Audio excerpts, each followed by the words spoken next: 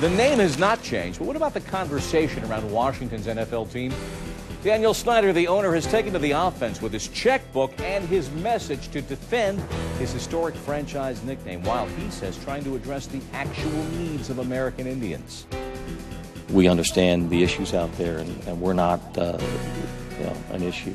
The real issues are real life issues, real life needs, and I think it's time that people focus on reality.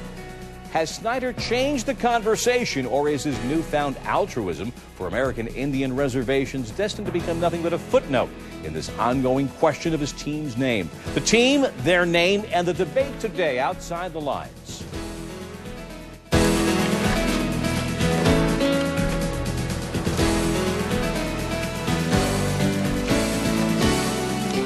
And now, reporting for Outside the Lines, Bob Lee.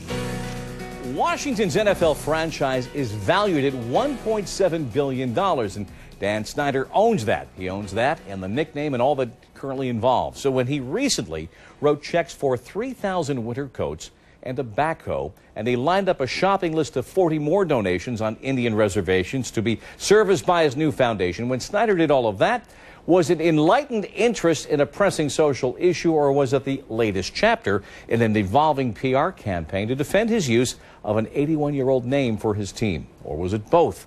Snyder rarely grants interviews, so on Tuesday, when he was announcing another charitable donation at a local high school, his motives and the nickname were questioned. You've kicked off this original American foundation. And obviously you expected both positive and negative reaction from it. Some people are saying you're throwing money at the problem or trying to, I guess, buy off. How would you respond to that? I wrote a letter to the fans. I think it speaks for itself, and I think it tells you that we did our homework, unlike a lot of people. And we understand the issues out there, and we're not an issue. The real issues are real life issues, real life needs, and I think it's time that people focus on reality. Last month, Snyder announced the formation of a team foundation to aid Native Americans following what he said was a tour of 26 reservations in 20 states. He wrote to Washington ticket holders to explain his initiative, saying, quote, "Yes, some tribes are doing well, and in our candid conversations, we learned that we share so much with Indian country.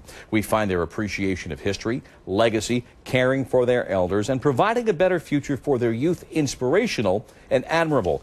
But the fact is, too many Native Americans communities face much harsher, much more alarming realities. They have genuine issues they truly are worried about, and our team's name is not one of them. For too long, the struggles of Native Americans have been ignored, unnoticed, and unresolved. As a team, we have honored them through our words and on the field, but now we will honor them through our actions." Now, given the inevitable scrutiny on Snyder's original announcement, it was only a matter of several days before it was reported that the man selected by Snyder to run this new foundation, Gary Edwards, also leads a group which has been harshly criticized for business irregularities by the U.S. Bureau of Indian Affairs. So 4.5 months from the beginning of another NFL season, where is this issue now?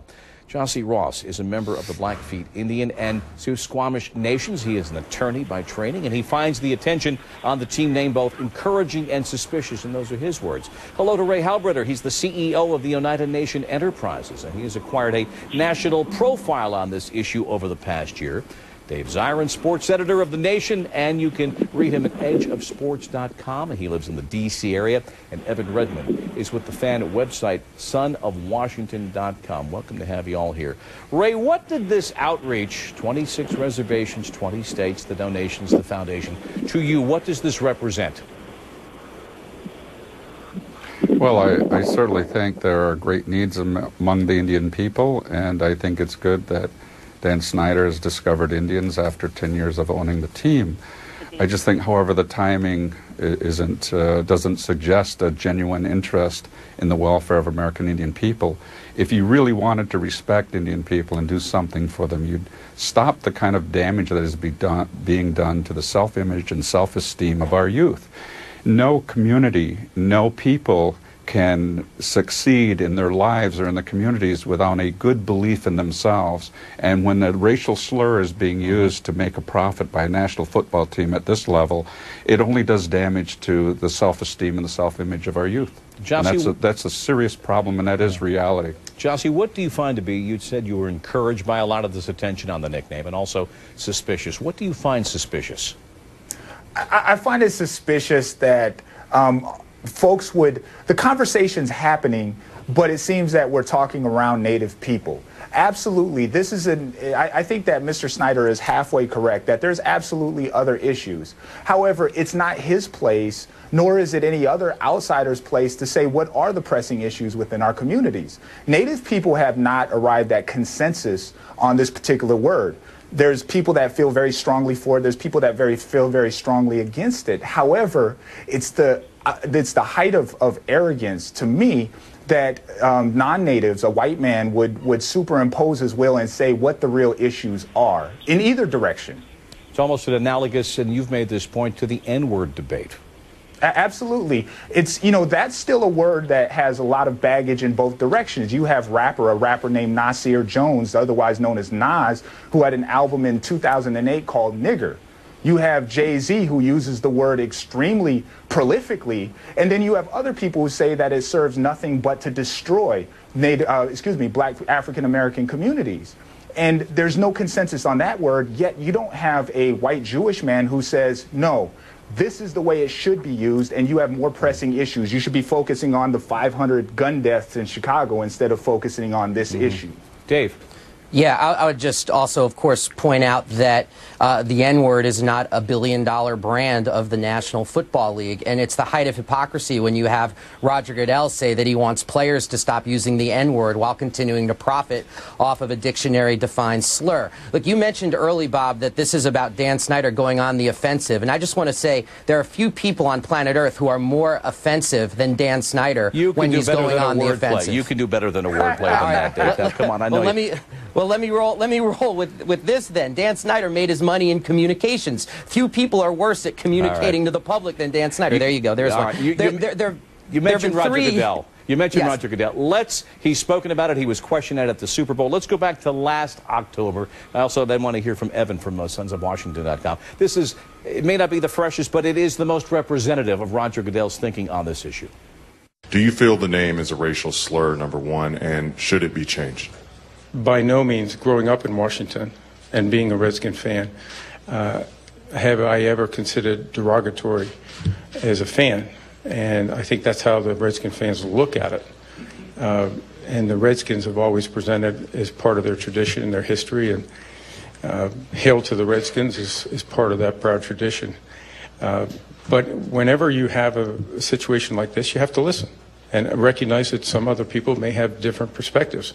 And clearly there are cases where that's true here. And that's what I've suggested, and I've been open about it, that we need to listen and carefully listen and make sure that we're doing what's right. All right, Evan Redmon, and of course, to clarify the relationship, Dan Snyder's one of the 32 bosses of Roger Goodell. You've heard Gyasi, Ray, and Dave weigh in. How has what Snyder talked about on Tuesday, the outreach and the visits and the donations and the foundation, how's that being received to your mind? Well, there is a little bit of skepticism about it because of the timing. I mean, that's natural. Anybody with half a brain can kind of see that, there is a correlation between the timing there. I think most fans of the Washington Redskins are kind of over this issue, and I don't mean to be disrespectful to anybody. I mean, it's been around for so long, and it got, kind of kicked up into high gear last year with Obama and Bob Costa saying about it. And I think most fans are just kind of like, oh, okay, this again? When is this issue going to go away? And you know what? It's probably not going to go away because there are certain individuals with a vested interest in making sure this issue stays in the forefront as much as they possibly can. Who do you mean? When you say that, who do you mean? Well, obviously, there's a lot of sports writers who, get a little bit of traction from this issue. Every time they write about it, their article gets a little bit more clicks than some of the other articles they write. That's one thing. So, if you're trying to make a name for yourself in web writing and you write an article that gets a lot of clicks and you realize, hey, this topic is hot. I'm going to keep writing about this, and I'm going to be as nasty as I possibly can, and I'm going to put a picture of Dan Snyder with little devil horns drawn in like a child. That's what I'm going to do. And, Bob, it's unfortunate that that's where we are with this, but I will say this. Please understand that, whether the timing of this issue is, a little bit concerning to some people, a lot of people end up at the best places in their lives not by virtue but by circumstance. They don't, necessarily wake up trying to be the best person. They realize something has gone wrong and they try to do better. Honestly, I think that's what Dan Snyder is trying to do here. All right, Dave, and I know you want to react to the point about the media, but also let me just ask you also, 26 reservations in 20 states in visit. That's what Snyder says he's done.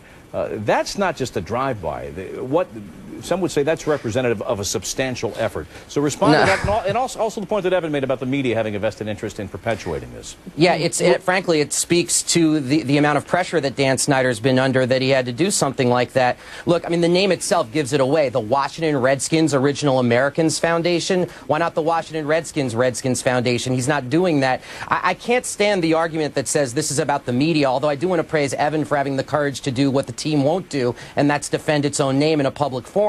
But it's so condescending to say, well, the media is driving this, because it ignores the work of Ray Halbritter. It ignores the Navajo Nation, the National Congress of the American Indian. I could go on and on. The Choctaw people, the Seminole Nation, tribal nations that have voted to say, Dan Snyder, change this name. Gyasi? Here's the thing. I'm an attorney by trade, and so one of the things that I'm very familiar with professionally is hush money, and those are called negotiation settlements. Anytime you have a settlement, that's saying that I have this much liability, I have this much potential liability, so in exchange for it, I'm going to settle for X. You mentioned, Bob, thank you very much for the term, a substantial investment in this. But the substantial investment that he's outlaid is nothing compared to the losses that he has potentially if this whole process goes all the way through. And so he's, trying to settle for pennies on the dollar by offering a few coats, a backhoe, some other things. That's nothing compared to with the liability that he potentially has here. Ray, have you ever had any meaningful correspondence with Dan Snyder? No, I haven't. And I think the issue is really, a large extent, which side of history are you going to stand on this issue? I mean, the longer that they refuse to change the name and address the real issue of respect and inclusiveness for people in other high schools, Cooperstown High School, the Houston City Schools, these younger kids have shown more understanding and respect for American Indian people than these wealthy NFL owners and the NFL itself, a tax-exempt organization. I think the tax-paying public isn't going to continue to want to subsidize an effort that uses and profits from a racial slur. It's defined in the dictionary. There's no gray area in the use of this name and its effect and damage on Indian youth. Even though I know, Gyasi, you have parsed it, A, saying a lot of American Indians don't spend time thinking about this, and B, yes, the term red is used among American Indians as a fraternal term. Absolutely. But once again, this is a discussion. It's up for us to decide, right, similar to the term nigger, the internal discussion that has to happen. Far be it for a group of white men or white women or non-natives generally, just like I couldn't go into Nas and Jay-Z's discussion and say, look, this is how you should use the word. It's not a term of endearment. This is for our internal discussion and edification before anybody else can have sway with that word. I'm going to play a piece of tape from the National Press Club. It's the humorist Lewis Black, who makes several points, and I think his final point is most germane to this conversation. Let's go back a little bit in April and listen to Lewis Black. What's interesting is you're born and raised here, and I've been a Redskin fan all my life, and so it's not got any connotation to me at all. It doesn't even mean it. It really means nothing to me. It's just the name, and I see it on the helmet, and it's just like been there for so long. But in terms of the reality of things, it's everybody in the room knows if it was the Washington Jews, people would say, well, I think maybe we're going to have to change that. And then Daniel Snyder said that he was going to keep the Redskin name, and since that's what he wants, I'm dead set against it. Which is a comedic point, Evan, but how much truth is bathed in that jest? How much of Daniel Snyder and the reaction to him and the fact that he is perceived as being polarizing, how much of that is wrapped up in this issue? Well, let's face it. I mean, even a lot of Redskins fans haven't been happy with some of the things that Daniel Snyder has done over the years. He's an easy target. He's one of the easiest targets you're ever going to find. And that's, I'm not trying to let him off the hook and saying, oh, you shouldn't make him a target because he's easy. It's just that, there's always traction there. There's always something that's easy. It's an easy target to say Daniel Snyder is a bad guy. and no one is going to disagree with you on that, and you're going to get a lot of people patting you on the back if you say this. There's been some discussion on this particular conversation about whether or not the word Redskins is a slur. I just wanted to address that for a second because it is. If you look up in Webster's dictionary, it says usually a slur. And I talked with some members of the Mackinac tribe just about, a few weeks ago. They contacted me. They contacted sonofwashington.com and wanted to get some of their story out. And I asked them directly, let me ask you, have you ever been called a Redskin in your entire life in a derogatory way? They said no. And I said, do you think the word is a slur? And they're like, you know what, I kind of like the word. It gets the name out there. And there are so many other worse things. It's not even really in the same ballpark. Bob, this is one of the reasons why this issue is so complicated. It's because Native Americans themselves can't decide on this issue. All right, Gyasi. I want to address that very specifically, really quick. That's not accurate. Amongst African Americans, there's no consensus on the word nigger. However, I challenged the young man who's speaking on behalf of Sons of Washington that he won't go and use as an excuse. I talked to a black man, you live in Washington, D.C., on K Street, and he said it was okay to call you nigger. You're not going to do that as an excuse or as an empowerment for you to use that word, and I suggest that you should probably treat this other word the same way. The same thing. Those two words are very similar. You see, but it's not for you to. It's not for you to say whether it's the same thing, Evan. It's actually the height of arrogance for you to classify this.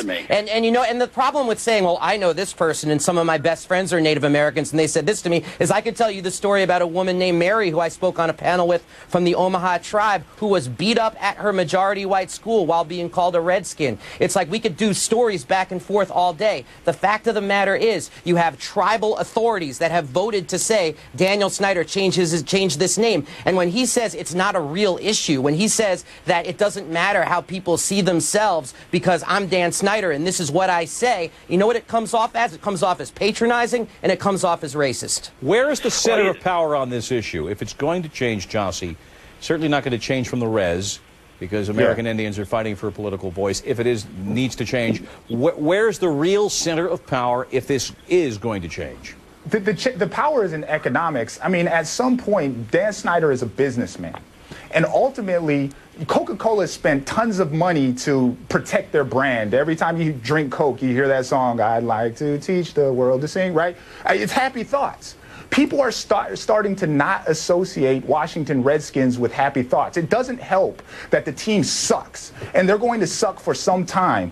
And you combine that with the fact that he has this baggage every single day that he has to deal with. At some point, this is going to be a demerit to the team. How long will and that at that take? point, he needs to seriously rethink his business model. How long do you think that's going to take realistically?